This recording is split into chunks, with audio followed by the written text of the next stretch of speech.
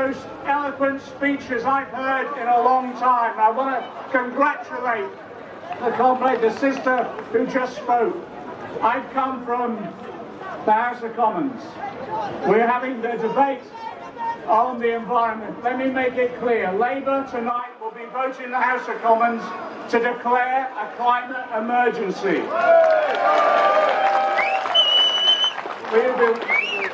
We have supported in solidarity Extinction Rebellion in the actions that they've taken, and we've invited them in to advise us in the development of our policies on how we decarbonise our economy.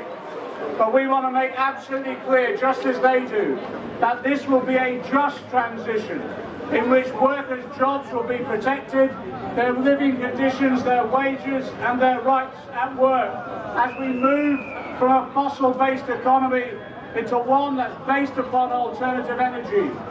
But you know as well as I do, that as long as this Tory government remains in power, they will continue with a carbon economy. And that's why I congratulate all of those who've been campaigning against fracking across our country. We joined the fracking picket lines, and Labour has made this absolute commitment. When we go into power, there will be no fracking in the UK whatsoever. Let me just say this government may well by this autumn be out of power. We desperately need now a Labour government. In the next couple of months it looks as though they will depose Theresa May and then have an election, and it will be a shift almost certainly even further to the right. And God help us, even Boris Johnson moving into number 10.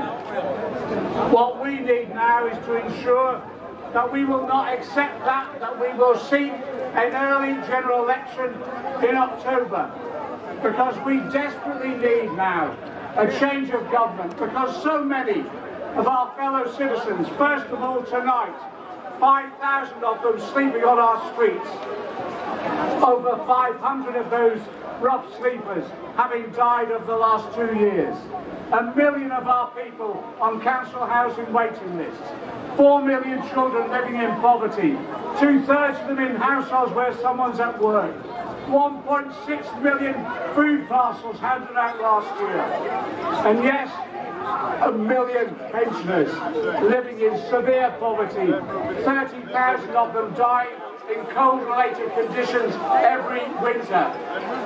And yet, we're the 5th richest country in the world.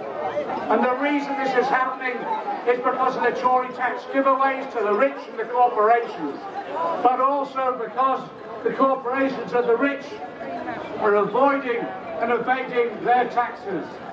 And you know, during the last general election, they accused me of having a magic money tree. Well, there is a magic money tree. It's in the Cayman Islands, and when we go into power, we're going to dig it up, and they're going to bring it here, and they're going to pay their taxes.